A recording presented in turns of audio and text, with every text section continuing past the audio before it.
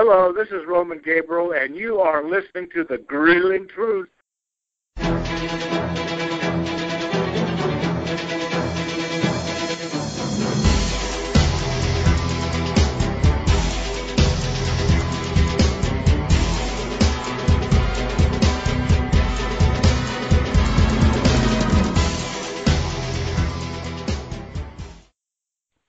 Welcome to the Grilling Truth NFL Legends Show, brought to you by Gridiron Mo, a new interactive football app where you get to call what you think the offense or defense should do during a live NFL game and see what all other fans have called also. Check out Gridiron Mo at www.gridironmo.com.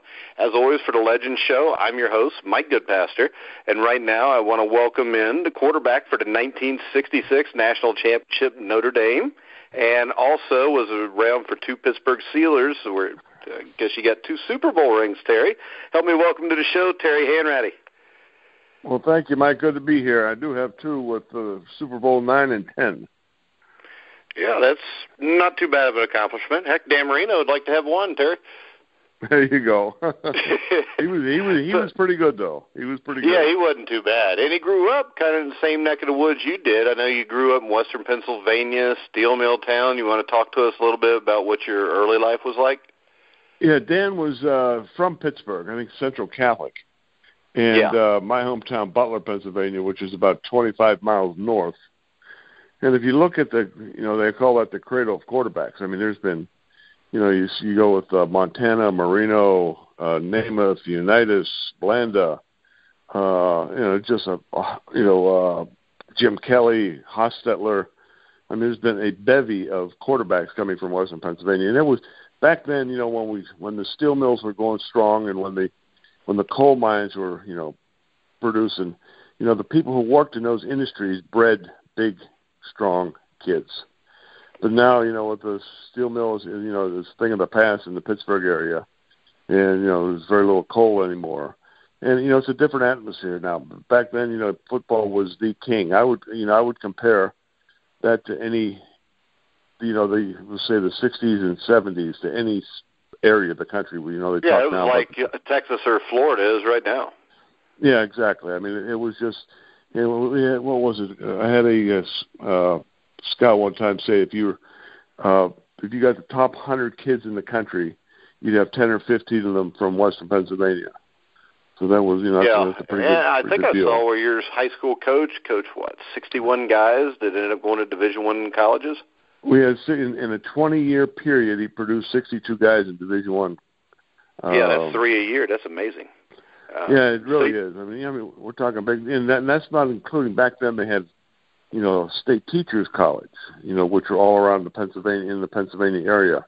You always hear of Slippery Rock, but there's many more like that. But now they're all universities. But a lot of kids played at those smaller schools too. So there was a lot of kids, and if we always talk that of those 62 guys, probably about 4 or 5 could have afforded to go to college if you just went on a strictly academics. And so he put a good 58 kids, gave them college education. So that's it's quite a feat. So talk a little bit about your high school career at Butler, and when did you know that you had the ability to maybe play at a higher level? Well, we had a sort of a different atmosphere then. We had my graduating class was 980 kids. We were the second biggest high school in Pennsylvania. And it was typical, there's a lot of people remember the Woody Hayes days, 4 yards in a cloud of dust. And so the quarterback really didn't throw the ball much. And, I was, I had the arm and all that stuff, but you didn't get to play quarterback until, the kid ahead of you had graduated. So I played defense for my sophomore, junior year. And not till my senior year in high school did I actually start at quarterback, and we put up 299 points in 9 games. That's in the early 60s. Yeah, that's more than 30 points a game. Yeah, we were airing out pretty good. So, and we had a lot of success and all that good stuff. And then all the coaches started coming around and find out who the hell is this kid from Butler, Pennsylvania. So I only played started 9 games. Then the next game I started at quarterback was my sophomore year because you couldn't play as freshman in college back then. Yeah, but before we get to that, what made you pick Notre Dame? I was almost signed, sealed, and delivered to Michigan State. I went up there a couple times, and Duffy and the guys came to Butler, and Duffy Daugherty was just a great guy. Yeah, they had guys like Bubba Smith. I mean, that was a great program when he was there. Well, they brought all the black athletes from Texas up to Michigan State. That was the pipeline they had there, and they had great talent. And so we had and my one of the coaches at Notre Dame said, "Listen, Ara Parsegian is going to be in Pittsburgh, which is 25 miles away. So could you meet him?" So I went down to Pittsburgh, spent an hour, and had lunch with him, and came home, told my mother I'm going to Notre Dame. I mean, he was just that classy and dramatic of a person that some person you wanted to be around for the next 4 years. And the hardest thing I had to do was call Duffy. I'm thinking, oh my God, what's going to happen? He's going to yell and scream, whatever, this and that, and this and that. But for the next 20 minutes, he went on and told me what a great school Notre Dame was, what a great coach Ara was. And he made a very difficult call for a 17-year-old kid very easy. So, I've always appreciated him for that. Well, I mean, that's what makes a great coach, is somebody that cares about the kids. Yeah, but you rarely see it anymore. You always, you hear now. That's why there's not too many great coaches anymore. No, it's a dying breed. Coaches that spend 10, 15, 20 years at a school anymore. Normally, I got 3 years, and if they don't have a national championship in their pocket, they're gone, or they're having some kind of NCAA violation against them, and it's a vicious cycle at this point. Now, you talked a little bit about Ara Parsegian, one of the great coaches in college football history. He was a guy that came from Northwestern. Notre Dame's program was down. He turned them around pretty much immediately. What was it like to play for him? He was, I was his first recruiting class, and Notre Dame always had the talent, but they just didn't. When Ara got there, he plugged the guys in the right spot. John Hewitt never got a chance to play. And all of a sudden, he wins the Heisman Trophy that 1 year. Yeah. He was with Ara. Jack Snow. He was the number one receiver in the country at that time. And they brought the offensive lineman. They put him on defense. They put the defensive lineman on offense. He really just reconstructed the whole team. And except for a bad call out there in Southern California, he would have had a national championship in '64. And '65, my freshman year, we had a great guy at quarterback who couldn't hit, I don't want to say couldn't hit a bull in the ass, but Bill Zlock was a great guy. He's a judge in Florida now, but and that's all they needed was a quarterback. Then I remember sitting up in the stands saying, "Oh man, I wish I could play on this team," because it's a great team. Yeah, they had great running backs and great defense, and I remember Michigan State playing us at Notre Dame, and I think it was 12-3. I think it was the score, 12-0 or something like that. I said, man, if you could just get a couple touchdowns, that's what you need to win this thing. Yeah. But then '66, we put it all together. It was a lot of fun. We had you talk about the '66 team, your sophomore year. What was it that made that team so special? Well, we had everything. We had a very there's only two question marks. That was Jim Seymour and myself. We had a great Jim defense. Seymour ended up being a great wide receiver.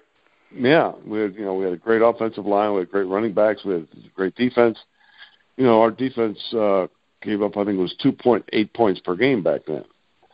I mean, we had shutouts galore all over the place. I think like 5 in a row shutouts. Yeah, I think you guys for the year were something like 329-38 or something, weren't you? Yeah, it was absolutely wild. And we went down, and we played, I think, 4 top 10 teams. Michigan State tied us. And we, beat Purdue. We beat Purdue, Oklahoma. We played down in Norman. We beat them 38-0 in Norman. Yeah. And I forget who the other one was, but I know you guys finished the season. Then you beat USC like 51-10. That's the other one. 51-0. And the game everybody remembers is the '66 Michigan State game, and I know Ara takes a lot of heat for it. You guys were in a tie game with a minute to go on your own 30. But I think I don't know, maybe you can shed a little light on this, because I always wanted to know this. I know you got hurt early in the game, and so did your star running back, Nick Eddy. Do you think that had any effect on Era's decision not to try to get down the field in that last minute? Well, it would have been, everybody forgets about it. The Michigan State punted the ball to us with like 2 and change to go from the 50. Yeah. So they were in a lot better place to go. They were at home. They were a lot place better to go for the win right there. And, we tried, Coley O'Brien was playing the game. He was my backup, and, I separated my shoulder in the first game, or the first quarter. And George Gedicke, our starting center, he got hurt. He was out of the game. Nick Eddy, slipped on the train getting up there and hurt his shoulder. He didn't even he dressed for the game but didn't play. And we just had a lot going against us. And we were on the road. We had a tie. We had the ball, and I think it was on the 20 of the last series, a minute and change to go. And we tried to throw, and Coley got sacked. So now, second and, we got 12 yards to go. And they got a kicker and kicked the ball 50 yards. That's crazy to put the ball up in the air. I mean, they had a lot better shot to go for it than we did. And Eric took a lot of heat. I always figured that he was he kind of did that just because he didn't have a starting quarterback in the game. Well, that's also, but, you're still, even at that point, one little mistake and you've lost your whole season. Yeah. And we had Southern Cal to play the following week. So, we could, we were at Michigan State, so the game was tied. If you're number one, and weren't you guys down like 10-0, like in the first quarter or so, and actually came back and tied it? 10-0. We came back and tied it up, and we went through a lot to come back in that game. But it was, to this day, I still think it's the two best teams talent-wise ever to play each other. I mean, Michigan State had a ton of talent on that team, both sides of the ball. We had a lot of talent on both sides of the ball, and it was just too great. It was a nutcracker. I mean, that game was heavy hitting, and it was interesting. When you look back on it. All right, so you touched on USC game the next week, but the rivalry always got to me. I'm an Indiana boy. I mean, I grew up in the 70s, 80s cheering for Notre Dame. The Notre Dame USC rivalry, you want to talk a little bit about that?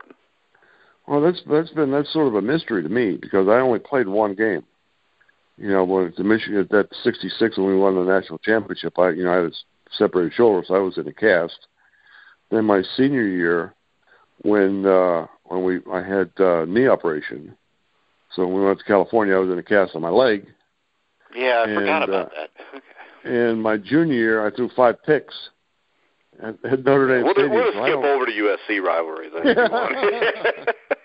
I don't have fond memories. Two injuries in a horrible game. Well, then 1969, you get drafted by the Pittsburgh Steelers. I mean, that had to be an exciting moment for a Western Pennsylvania kid. Yeah, coming back home like that, Steelers have had a rough go of it for the first 40 years. Yeah. So, Chuck Noll was his first year, and, Joe Green was drafted number 1. I was drafted number 2. And, I wasn't used to losing anywhere in Major League, high school, college. But, the 69 was not a good team. We won 1-13. Won our first game against Detroit, then lost 13 in a row. So that was sort of a reality check about football there. So it was. We had Andy Russell on the show about a year ago, and he went into detail on that season and Chuck Noll's famous speeches and everything. Yeah, we had. I remember we played up in Chicago.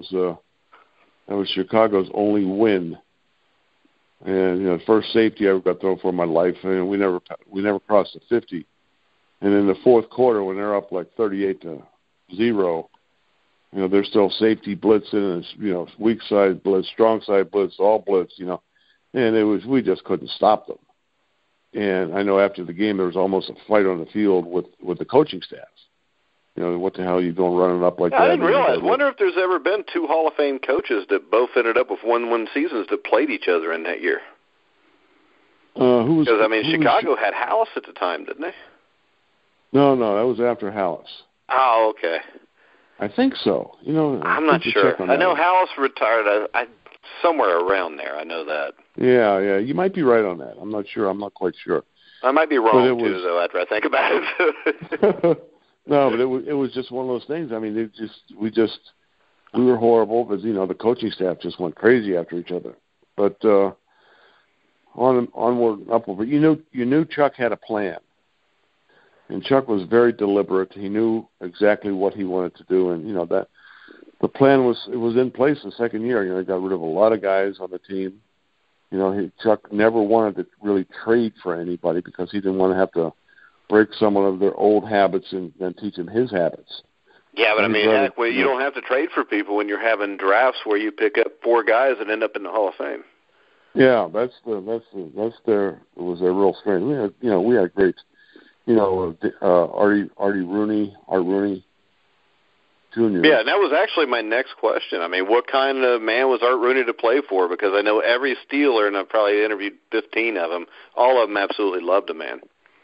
Well, you came in the locker room after every game, and you never knew whether we won or lost.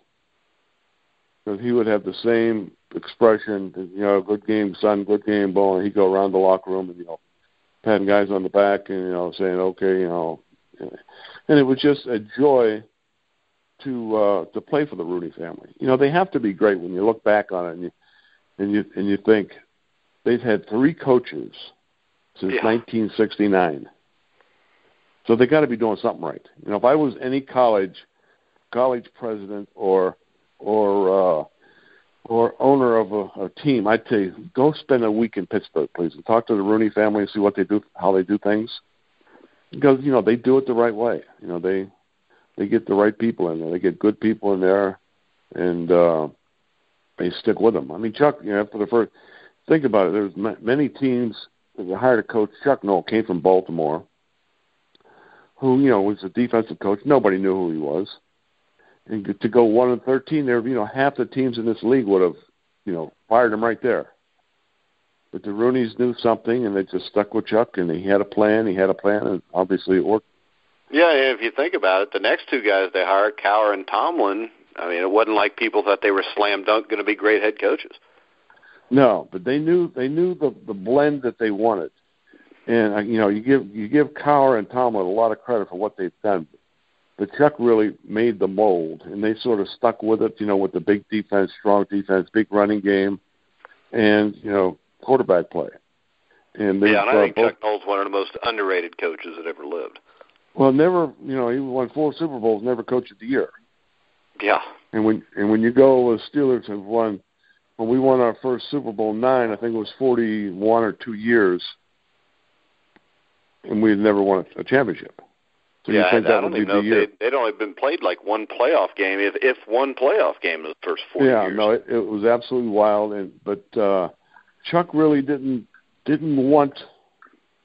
He had a TV show for 1 year, then he wouldn't do it anymore. It was just he just didn't like that stuff.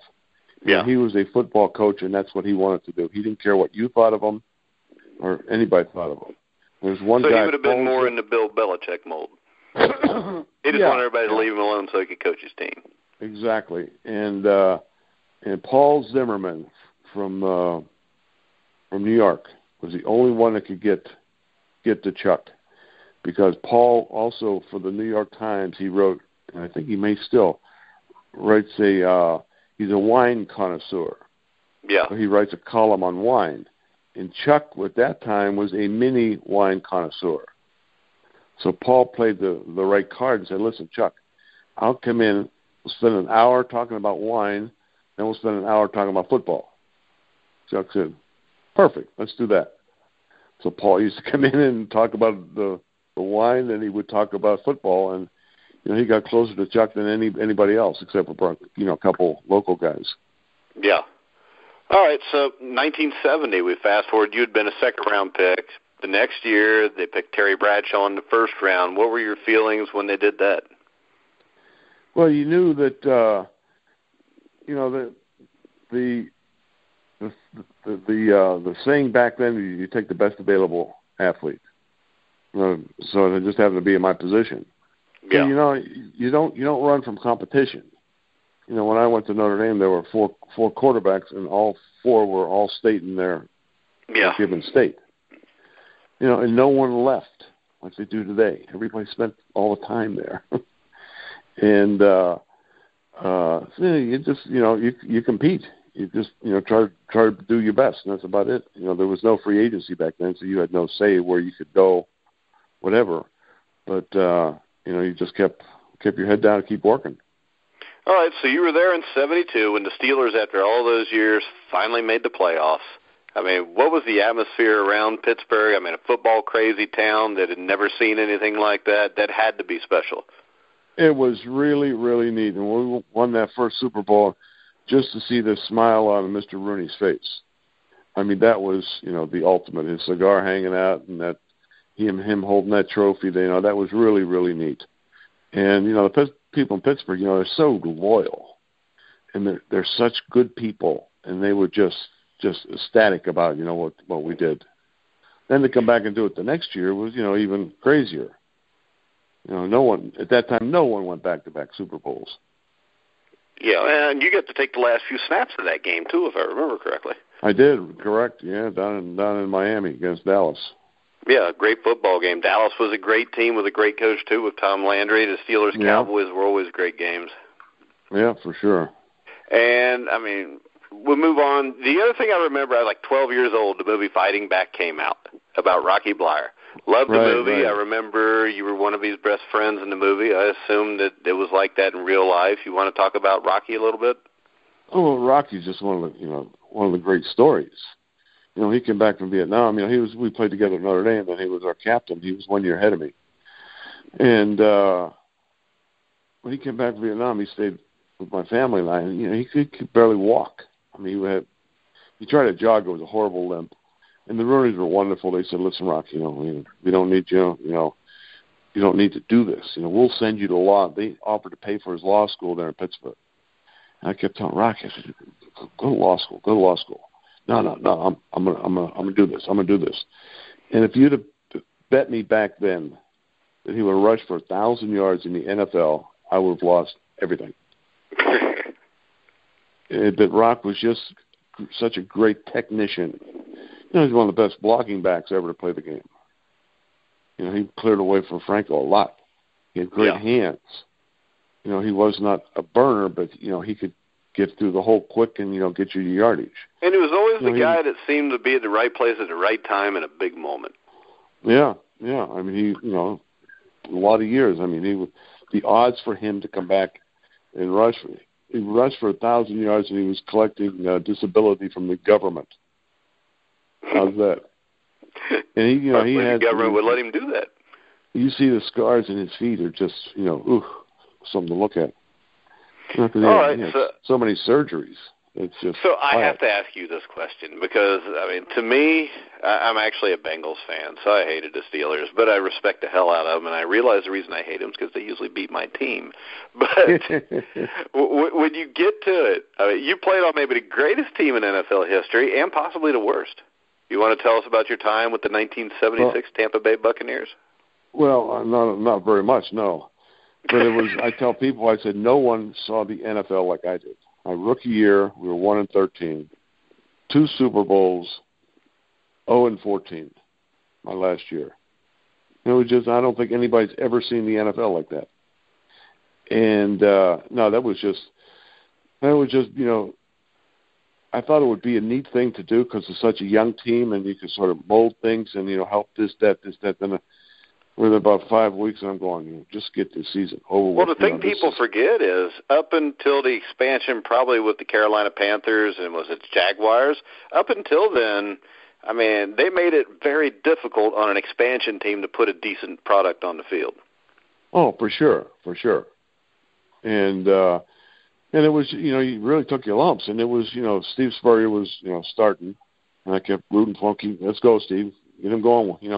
John McKay thought, when we played Pittsburgh, that he said, Terry, you're going to start this week. It'd be good thing to start about your old team.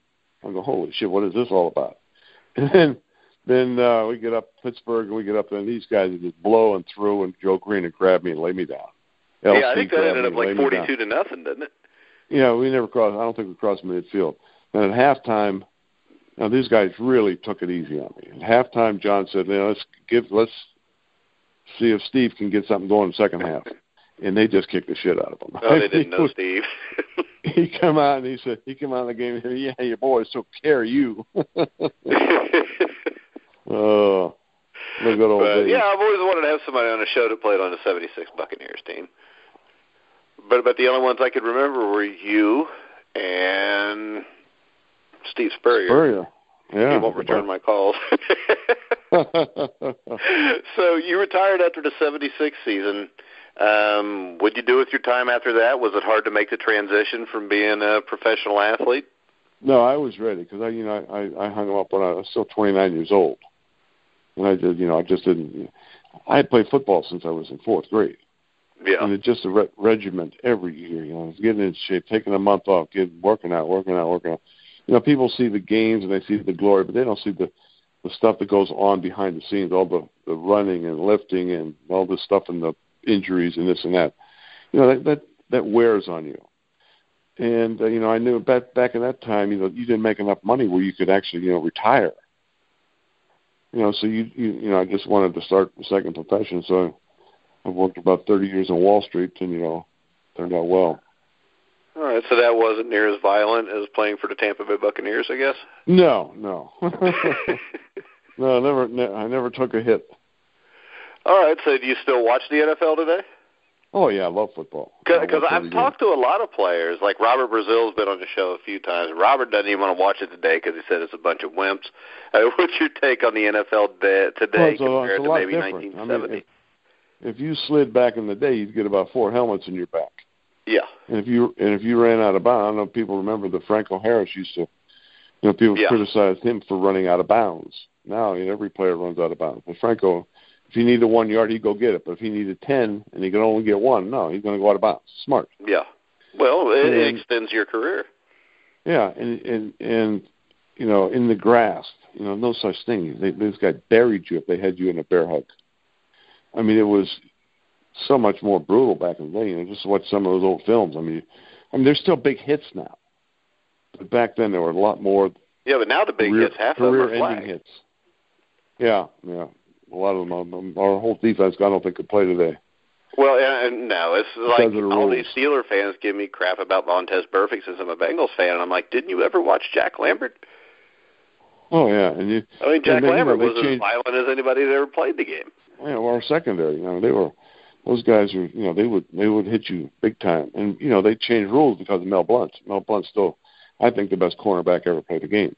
Yeah, if he's not the best, he's in the top 3 or 4. And the bad thing is nobody even mentions him. When they mention Deion Sanders, who's not nearly as good as him. Forget it.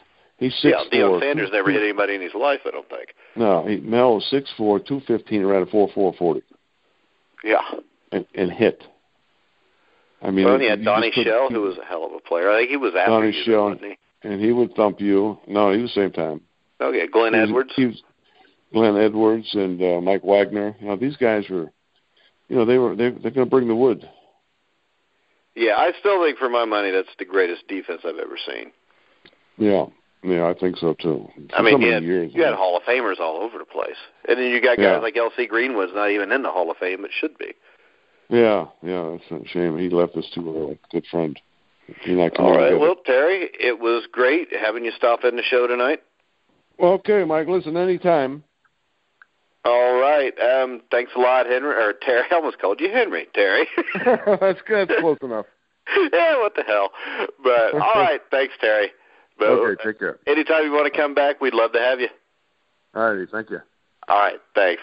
Everybody, it was Terry Hanratty, former quarterback, Pittsburgh Steelers.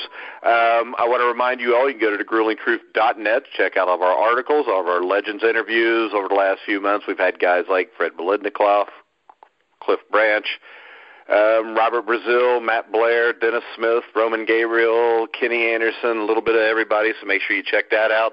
You can hear all our shows on iHeartRadio, iTunes, Google Music. Pretty much anywhere you find sports podcasts, you'll find The Grueling Truth. So for Terry Hanratty, I'm Mike Goodpaster. You've been listening to The Grueling Truth, where the legends speak.